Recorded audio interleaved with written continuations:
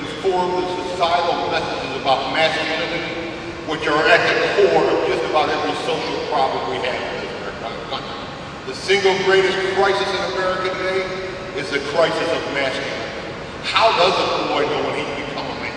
What's the value, what's the characteristic that defines some kind of authentic masculinity?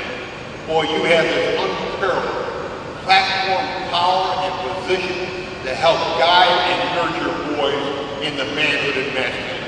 So let me show you what the socialization process looks like. By the time every boy's 5 or 6, they've been given this mandate to be a man. Then they all get 3 fundamental lies about what it means to be a man. They come from the culture, movies, media, magazines, 24/7. They're the same lies that were fed to me when I was a boy that are fed to your players today. And the first one is this. Every boy learns this by the time they're 8 and 9 years old.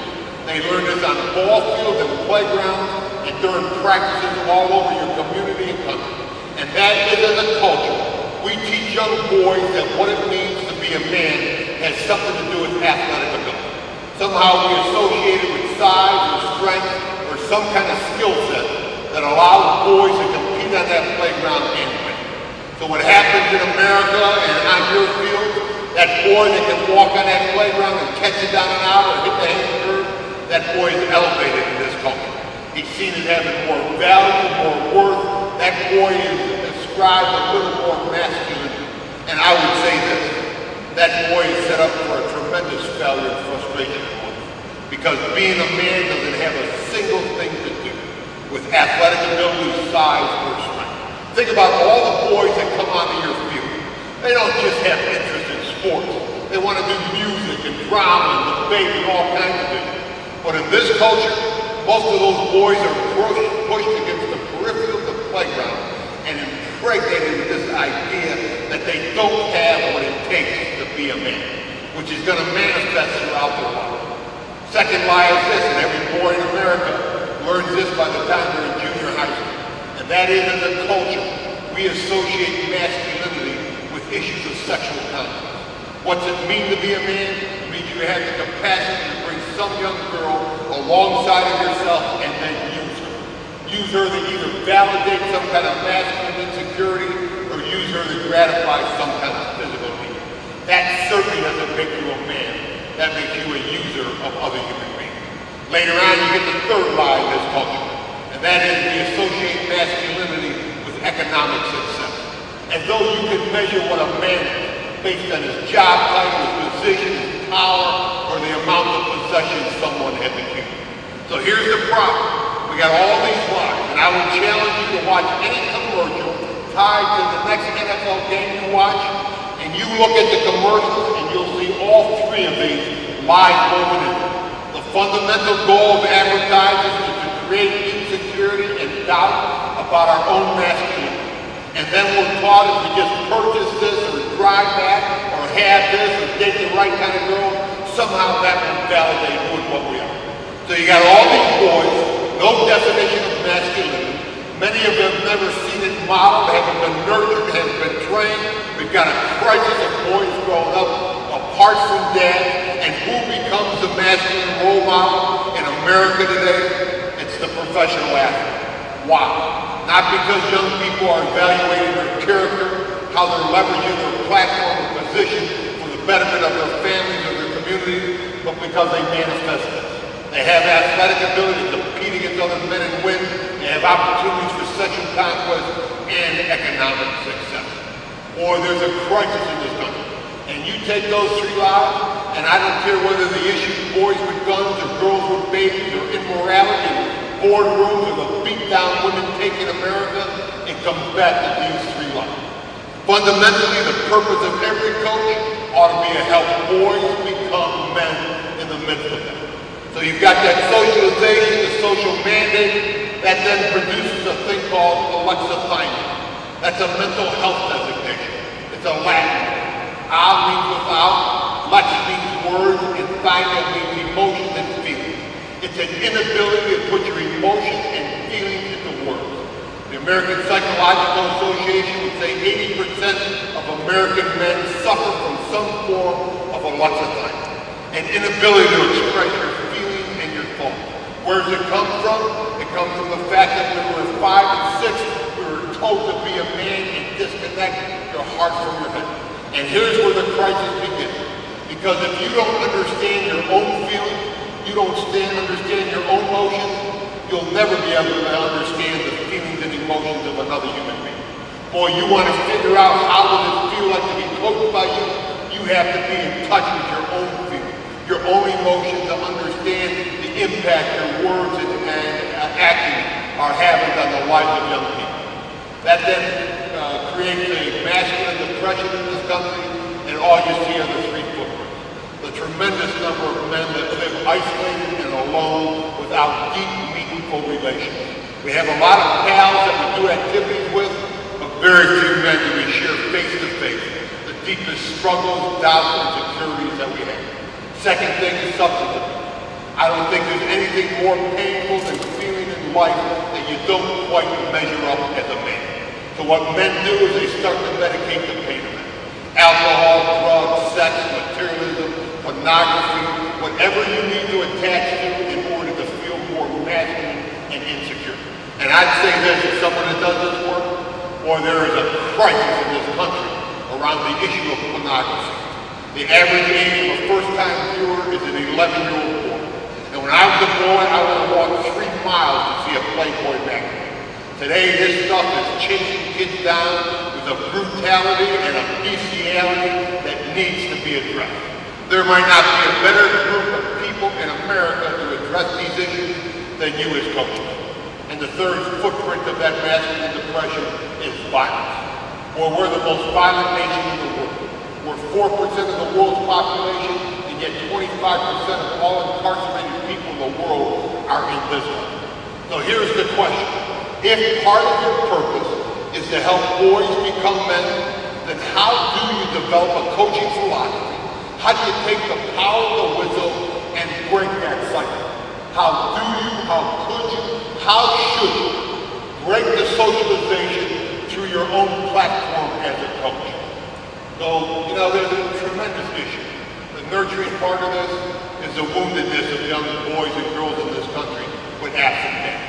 We have a tremendous number of dads that have just abdicated the role and responsibility. You've got a whole other group of dads in America that I call them Lone Ranger dads.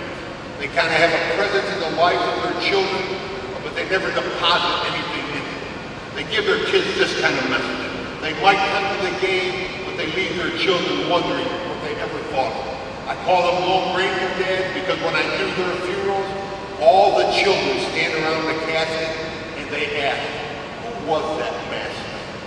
Never knowing how their dads felt about them, how they thought about them, how they connected to them. So you have this fatherhood that when you talk about triggers, coaches blowing up on the sideline, boy, it's a result of unresolved issues in our own life. You're standing in that field, you feel like you're standing there butt naked. Or everybody that stands behind you is evaluating you based on your naked. You have this tendency to evaluate yourself based on the performance of your play. Some kid blows a coverage, a touchdown gets scored, and you get triggered.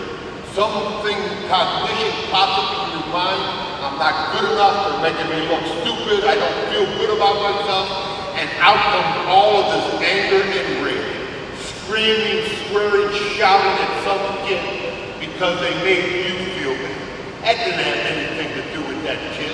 Boy, as an adult coach, I don't care what happened to you as a child, you have a responsibility to bring healing and wholeness to yourself so that you can help boys become men. You want to be a better coach, you've got to be a better human. And when you coach in the right way, it'll permeate aspects of your life. Think about the influence you have in the lives of young people. Can you see that?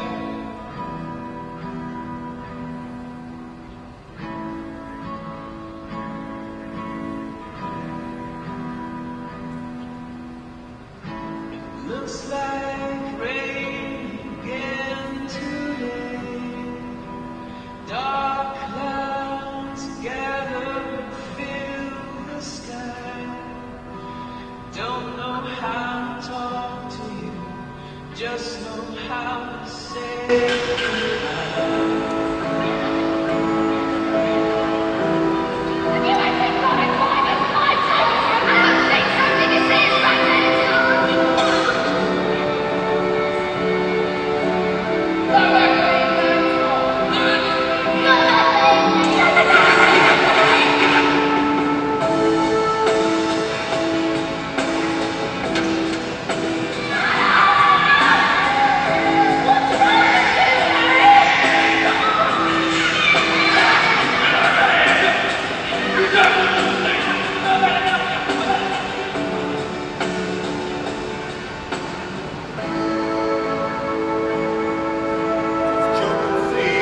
children do make your influence positive. What we've got is all these young people that are acting out and reenacting the values they see in coaching, in adults. Or you as a coach, you might think to yourself as a youth coach, I'm not Pat Fitzgerald, I'm not Lovie Smith. The reality is you have way more power and influence over young people than either one of them ever will have. U.S. State's Anti-Doping Agency just did a massive study, and their conclusion was the younger you go, the greater influence coaches have on their lives of the players. Boy, but you got to make sure that you're living your own integrity kind of life. You're in control of your own behavior on the side. So everything is developed by your purpose. You've got to have a purpose thing. Any parent comes to me, you want to alleviate parent problem, they come to me and tell me about your program, I tell them, let me tell you about it. I'm going to help your son become a man of empathy and integrity who will be responsible and change the world for good. So that's my purpose statement. Now, let me just define masculinity for you. Let me give you my definition of what it means to be a man. And it happens to be the same definition as femininity, because it's really about our common humanity. Now, when I was in my 7th year of professional football, my youngest brother, 10 years younger than me, grew up in a home in Buffalo. My mother and grandmother raised 4 children. My brother just graduated from high school, getting ready to go to college, a big recruit. I got him in training camp with the Colts. I wanted him to learn the work ethic of a professional athlete, the skills and techniques of a defensive lineman. The very first week of training camp, I'm sitting on a taping table getting my ankles taped for an afternoon practice when my brother walked up to me with this massive black and blue mark on his chest. The trainer saw that, sent him to the doctors for a blood test. That night I got a call from Johns Hopkins Hospital. Bring your brother there right away. Upon admitting him into the hospital, the doctor pulled me aside and said, listen, Billy's got cancer. It's a type of cancer where there's virtually nothing we can do for him. And I remember being absolutely devastated. Devastated, one, by the thought of losing the person that I probably loved the most in this entire world. And I think I was equally devastated by the reality that everything I had invested my life in, my whole concept about who and what I was as a man, was all dictated to by my athletic ability, sexual conduct, and economic success. And when my 18-year-old brother was lying on his deathbed, tears in his eyes when he faced his own mortality, all I had was his locker room speeches. My heart was disconnected from my head. So I had a cot put in next to his bed. And I literally spent every night of the NFL season, except for away games, on that cot. I'd get up in the morning, eat breakfast with him, go to practice, come back, have dinner, and try to help him make it through the night. 5 months I spent on a pediatric oncology floor. 5 months in a waiting room with all these other families that had children facing life-threatening illnesses.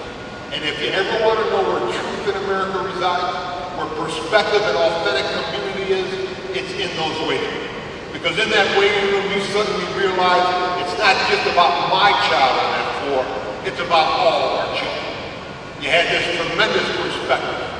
But you saw maybe for the first time what really was important in life in all the secondary issues. You had this incredible community. When good news walked in that waiting room, some child's white cell count went up 10 points, everybody celebrated that. And when death and devastating news walked in, everybody tried to dissipate that. 5 months I spent there, and then just before the last game of the season, I made a decision to bring my brother home so that he could die in the presence of the people that had loved and nurtured him. And I'll never forget wheeling him out of his hospital port, put him in my car, and I